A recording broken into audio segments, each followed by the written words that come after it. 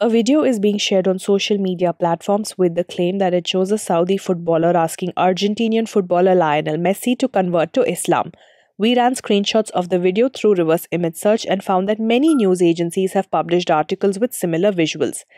These are related to the recent FIFA World Cup match between Argentina and Saudi Arabia.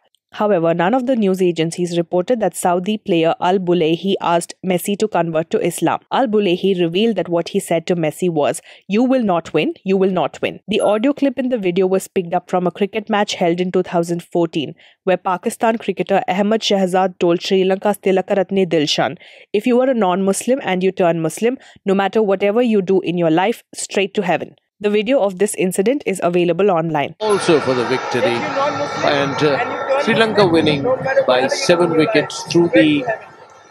As an edited video is being shared as showing a Saudi footballer asking Lionel Messi to convert to Islam, this post is fake. When you come across a piece of news that seems too ridiculous to be true, don't leave things to doubt. Run searches on Google and Yandex and weigh out the true and false of the situation for yourself by looking at the facts. But first of all, before you hit that forward button, pause.